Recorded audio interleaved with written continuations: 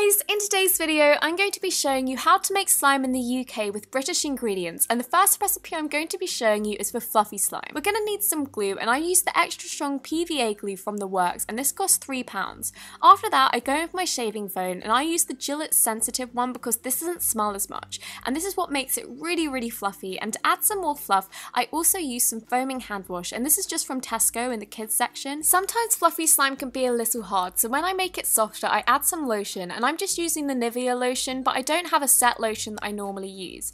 Then I just go in and mix all of the wet items up before I go in with my cornstarch, and this is called corn flour in the UK, and the corn flour I use is from Tesco, and I get it from the baking aisle next to all the flour and other ingredients, and I think it costs 70p for a huge jar, so it's really good. I like to use about a cup of corn flour in my mix just because it helps the slime hold its shape really well after you've activated it, and it makes it so fun to swirl. But the main reason I add so much corn flour is because the activator I use contains a lot of water, so if you don't add that much then it's not absorbing it and it kind of becomes jiggly and kind of gross. So the activator we're going to be using is Kershaw's laundry starch, and I use 3 tablespoons of this and then pop it into a 4-ounce container, fill up the rest of the container with some cold water.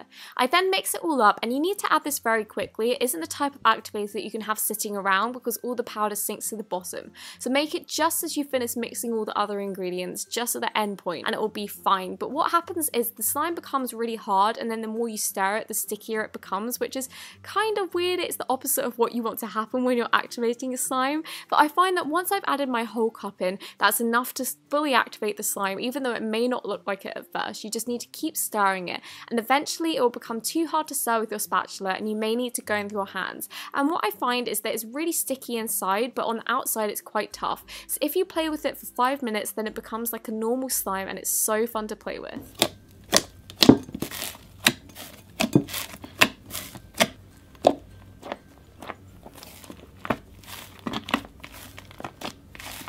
If at first, like me, you don't add enough shaving foam, it's perfectly fine to go in with it afterwards and it will make no difference to your mixture.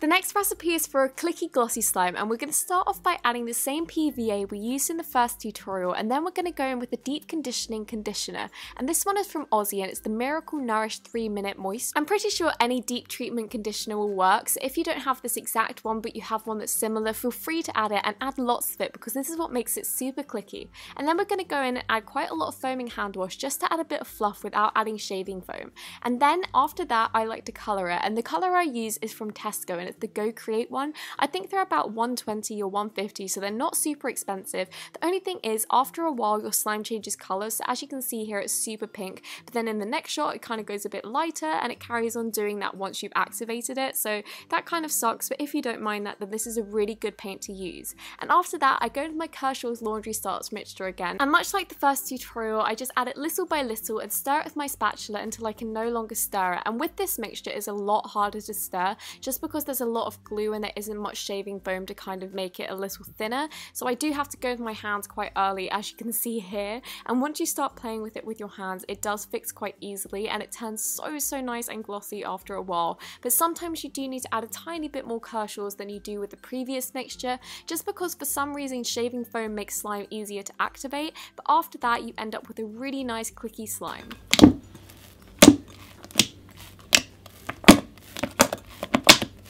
Thank you so much for watching this video. I really hope that you enjoyed it, and if you did, don't forget to give it a thumbs up and subscribe, and I'll see you next week.